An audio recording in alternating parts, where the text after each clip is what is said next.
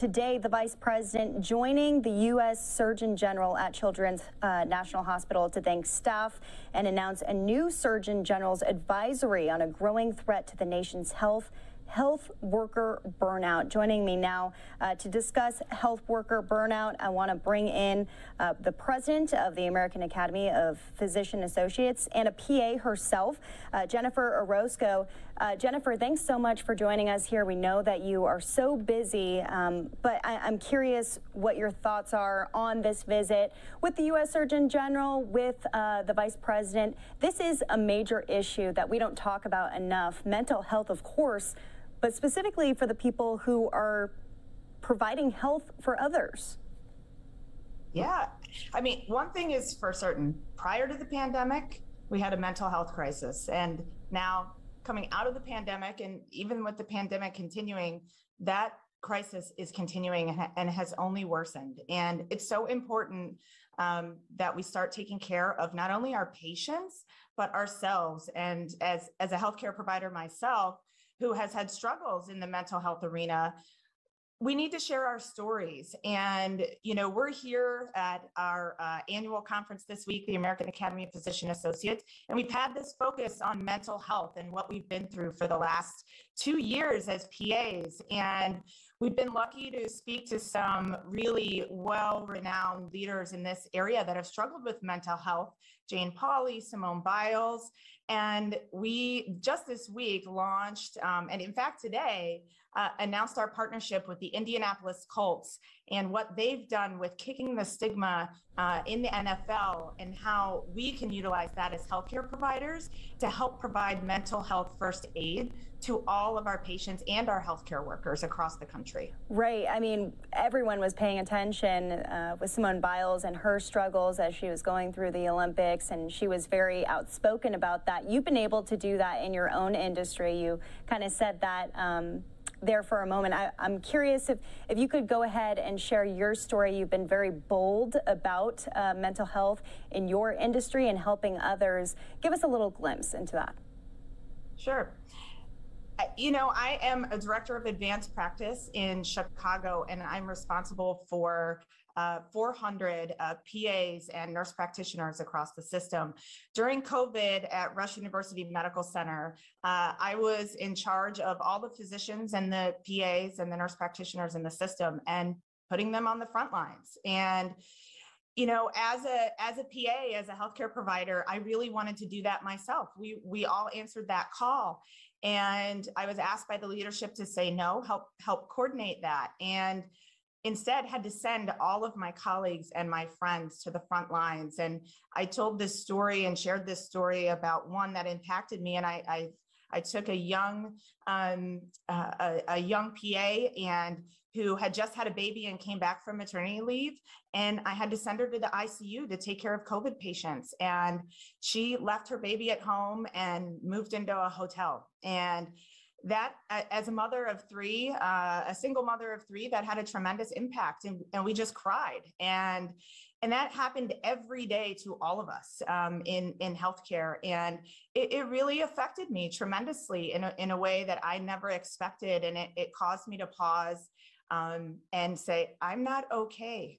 And I had people all around me who weren't okay either. And I thought, well, maybe if I shared my story, it would cause others to share their story. And that's exactly what it's done. And that's exactly what our partnership with the Colts has done.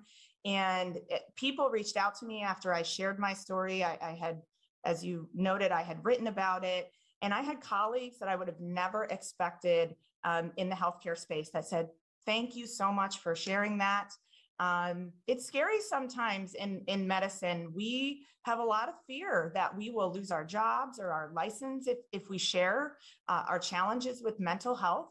But we have to start saying it's okay to not be okay, and really destigmatize all of the negativity around mental health, so that we can take care of ourselves and our families and our patients better. And that's exactly what our campaign, our partnership, and this training of the Train the Trainer will get to. And the hope is that we will be able to spread this, because we just don't have enough healthcare providers. It's a national shortage.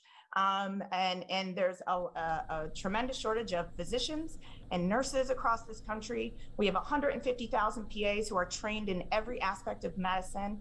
And the hope is if we train them to train everybody else, that we can start taking care of each other and stop all that who are suffering.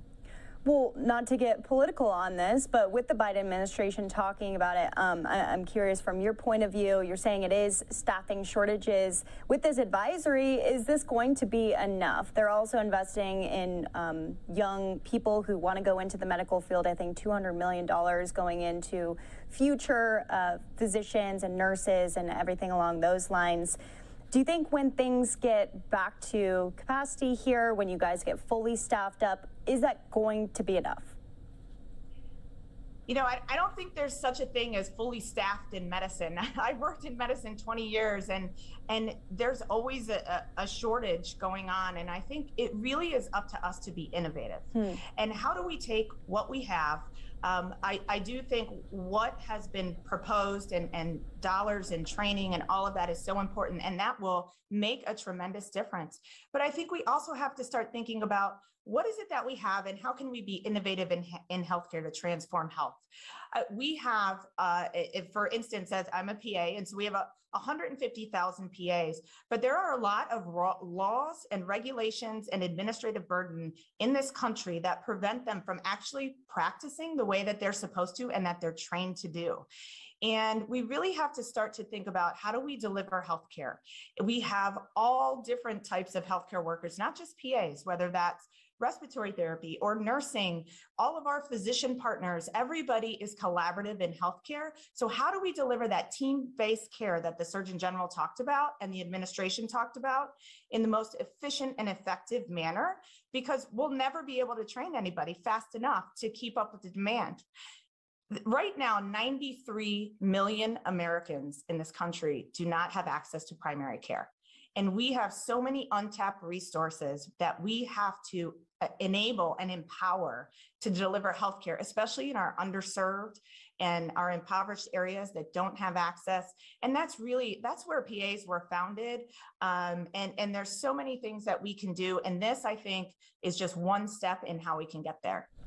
Well, you work directly with PAs, formerly physician assistants, but now known as physician associates, because you guys have so much on your plate. And I think I read this earlier that now there's a shortage of physicians in general, so you guys are stepping into a lot of the roles that physicians formerly had.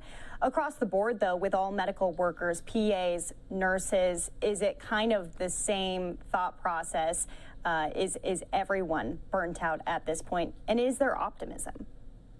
Yeah, you know, I think there's a little bit of both. We had burnout in healthcare long before the pandemic, but I think one of the studies and that we've seen is scary. Over half of all healthcare workers and PAs are experiencing burnout and severe symptoms of burnout, anxiety, depression.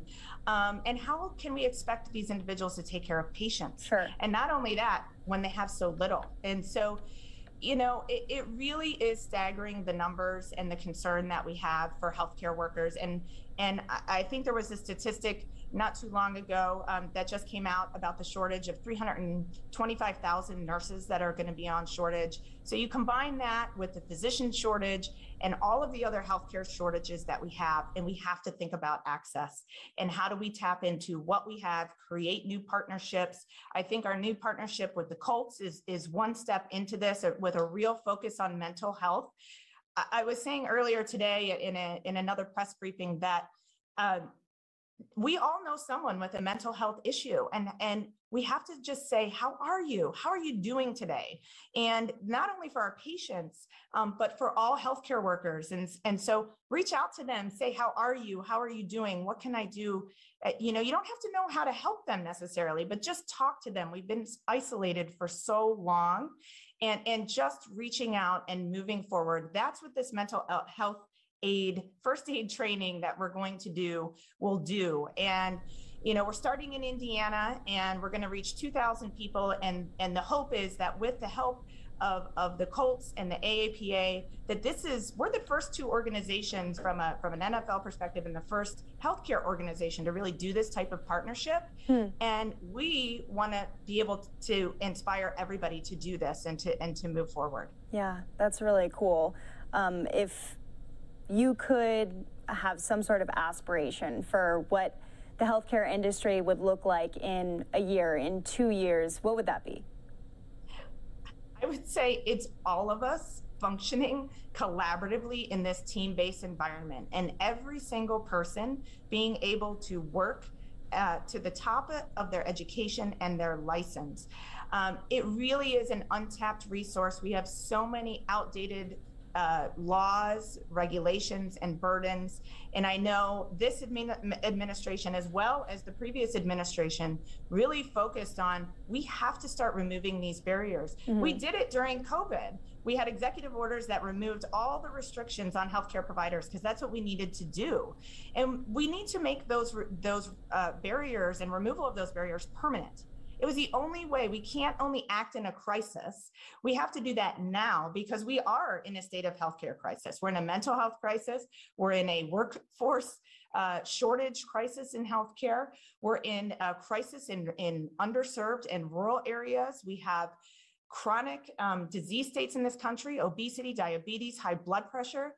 PAs are trained in every single one of these aspects in every medicine and surgical specialty. And we partner with physicians and other healthcare providers, nursing, to deliver this care. And we have to start doing it better. It's the only way forward. We have to take care of our healthcare workforce because we won't have one if we don't change something. And all this week with my colleagues, it's been so inspiring. There are PAs here that are doing innovative healthcare delivery across the country, and we're sharing those stories. And we were talking about how we're not okay, but we're really excited for the future because we know that if we do this together in this partnership, in this collaborative manner, that we will be okay. Yeah, and especially with the community support. I want to go into the hospital and have people who are there who aren't burnt out and running on zero sleep, negative sleep. And I know that's what a lot of people are probably thinking right now. So we are thinking about you healthcare workers, and we want the best for you. Thank you for everything that you've done. Thank you. Jennifer Orozco, President of AAPA, any last thoughts? You know, I think all I want is for people to share their stories. Know that mental health is important. It's okay to not be okay.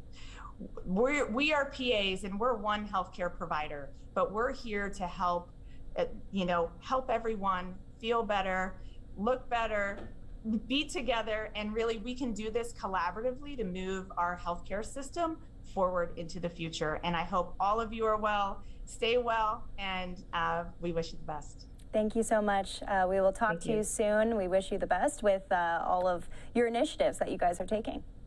Thank you.